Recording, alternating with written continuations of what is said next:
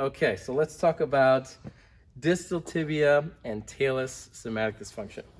So when we're talking about each of these two, we're going to be talking about the relative position of one versus the other. So when considering how the talus moves relative to the distal tibia, we need to be thinking about the anatomy. We need to be thinking about the tibia and then the fibula, the talus in the middle that lives within the mortise that's created by the tibia and the fibula around that talus.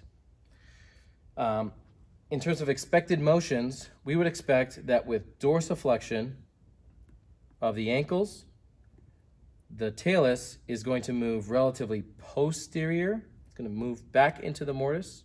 And it's going to move relatively posterior with the distal tibia kind of hovering anteriorly above it. And then with plantar flexion, we would expect the talus to move relatively anteriorly while the distal tibia remains posteriorly behind it.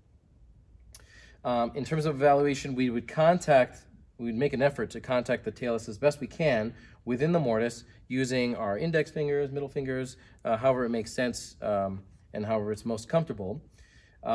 But I usually use my index fingers here. And then gripping the rest of the forefoot, you then have control over dorsiflexion and plantar flexion. What you're going to be evaluating is one side as compared to the other. You're going to be evaluating dorsiflexion first, and you're going to be evaluating for what kind of end feel you feel, and then plantar flexion. Now, sometimes your patient can try to help you, and you don't want your patient to help you, but sometimes they can help you. So it might help actually to go through dorsiflexion and plantar flexion a few times, helps them relax a bit so that you can get a better sense of restrictive barriers and freedoms of motion. So as we're moving through those motions right now, I'm finding that in dorsiflexion, I'm hitting a little bit of resistance at the end of dorsiflexion on this right side while the left side continues to move in dorsiflexion. And then in plantar flexion, I'm finding that I have a little bit extra plantar flexion on this right side.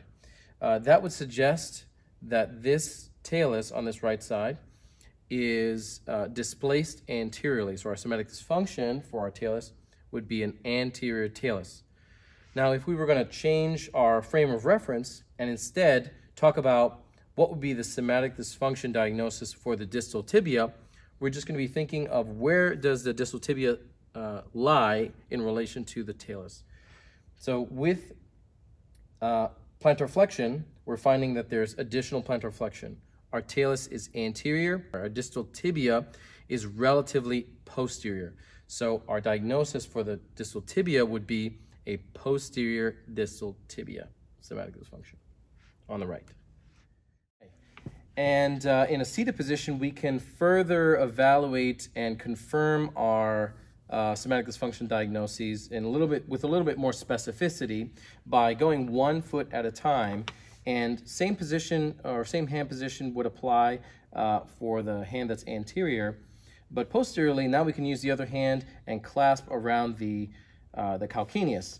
And now we have a better proprioceptive picture in our heads of what the entire foot and ankle is doing, where the talus is and where is it moving, and what the position of the tibia and fibula are in relation to that talus. So as I'm moving now, I'm finding that I'm confirming that with dorsiflexion, I hit a restrictive barrier around here, and then I'm getting plenty of plantar flexion. When I compare that with the other side, I find that I have good dorsiflexion, very, very good dorsiflexion, but with plantar flexion, actually completely passively, I think plantar flexion on this side is pretty even, almost the same as the right side, maybe a little bit less so. But I'd expect that with the improved dorsiflexion.